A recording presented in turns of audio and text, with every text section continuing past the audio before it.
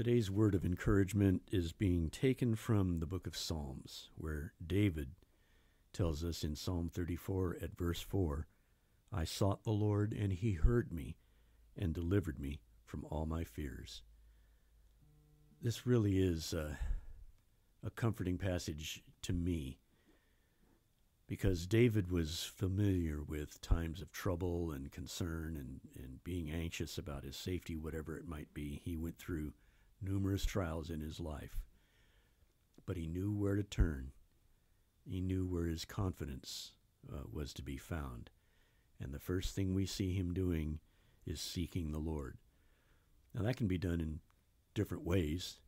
We can seek the Lord by reading his word, as we should. We can seek him in worshiping him, as we should. We can seek him by gathering with other saints, maybe going to someone we have confidence with to help us in a difficult time. But I think what David's emphasizing here is seeking the Lord in prayer. He took his trouble to God, laid it out before him, let him know what he felt about whatever situation he might have been facing, and being able to let the Lord deal with that. Just having the confidence in God that he'll take care of it. And the comforting thing is David says, he heard me. Mm-hmm. This is how God will respond to our prayers. This is why he wants us to turn to him. He wants us to express our concerns, to bring our cares to him, not because he needs the information, but because he wants us to express that to him, because we're going to be demonstrating our trust in him to deliver and to answer that prayer. And it's going to deepen the relationship between us. I go to God because I need to, not necessarily because he needs me to. He knows what's going on. But I need to understand what's going on in my life. I need to understand where I need to take that problem. I need to know how to take it to him in the avenue of prayer that he's invited us to partake in. He wants it because he wants to develop that relationship. That's right. And he wants us to not only be aware of the problem, but also be aware of the deliverance that he will give. Because David says, he delivered me from all my fears. He did this. He answered my prayer, and I saw what happened. Now, he might not have been immediately delivered from that trial. For example, when David ran from Jerusalem to escape Absalom's rebellion and usurping of the throne, God didn't lift him out of that immediately. But over time, he took care of it. But what he does say is he delivered me from my fears. When we take our concerns and our cares to God in prayer, confident that he's going to hear, then I don't need to worry about it anymore. I may still be in this situation. Whatever is afflicting me or causing me concern is still going to be there. But I'm not afraid of it now. It's in God's hands. I can't do anything about it. And I've taken it to him, and I know that he'll deal with it. That's right. Jesus makes the point.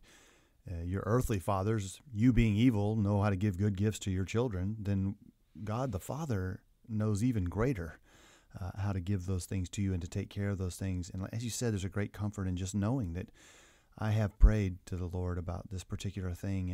And sometimes that requires more than one for us, you know. And there's nothing wrong with that. Jesus prayed 3 times in the garden. The Apostle Paul prayed 3 times that his thorn in the flesh should be removed. It's not a lack of faith. It is a continual conversation with God and to share those things with him. And for prayer and all the good things you pointed out, there's so much of that found in the book of Psalms. And another part of the Lord listening, Psalm 56 in verse 8 says, you number my wanderings, you put my tears into your bottle. Are they not all in your book? So you talk about pain and anguish and that we shed tears and we're scared, we're worried. There are all kinds of things that happen to us. But God's shown us a picture of what he's doing on the other side, that our tears, that they're numbered, they're counted. He's with us, As you said, salvation doesn't come just because you prayed in faith, as we see with all the other Bible characters, but it is the peace of God that surpasses all understanding, that guards our hearts and our minds, that I don't have to be afraid. You've removed the fear from my life because I am your child. I am a part of the kingdom of heaven, and you know what I'm going through, and I trust you. And that, Job says it, though he slay me, yet I will trust him. What an amazing passage. Yes. So that is such an awesome declaration of faith. And that's what we need to have.